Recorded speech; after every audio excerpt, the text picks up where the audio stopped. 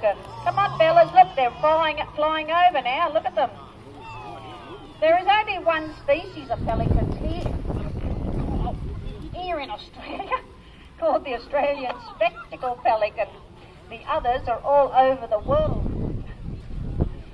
The Australian spectacle pelican are our largest water birds here in Australia. The male pelicans, like the one that just came near me, nearly knocked the microphone out. They're the bigger ones. Trevor, don't you throw it at me. Oh, but there's a lady. Watch out for the lady. Trevor, there's, what was I saying? The male pelicans, they're the bigger ones, and they weigh up to 10 kilos. The females, they're smaller, and they weigh 4 to 6 kilos. The adults are black and white, and the juveniles, they're the brown and white ones.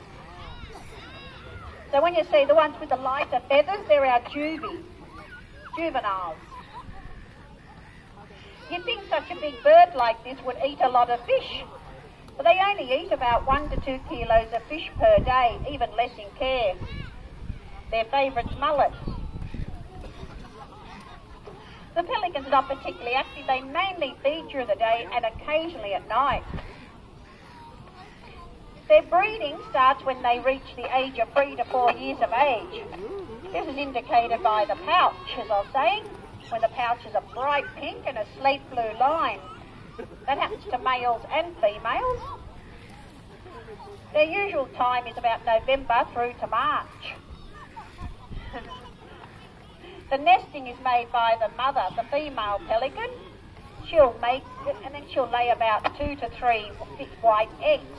The eggs weigh about 185 grams. Then when the young hatch, they're naked. They're so tiny they can fit into the palm of your hands. So their incubation period is usually about 35 days. Yes.